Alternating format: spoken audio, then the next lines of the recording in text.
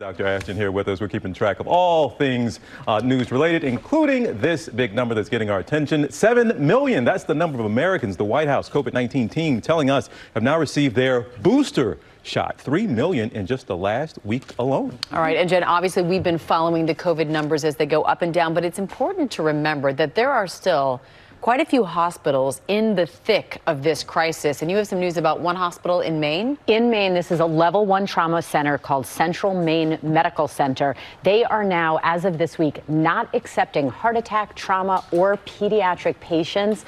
The reason has not been cited, but we do know that they are experiencing massive staff shortages. Whether or not that's related to vaccine mandates is unclear.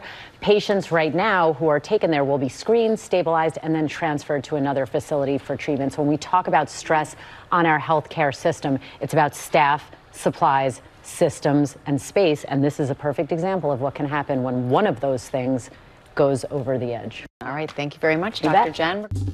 Well, hey there, GMA fans. Robin Roberts here. Thanks for checking out our YouTube channel. Lots of great stuff here. So go on, click the subscribe button right over here to get more of awesome videos and content from GMA every day, anytime.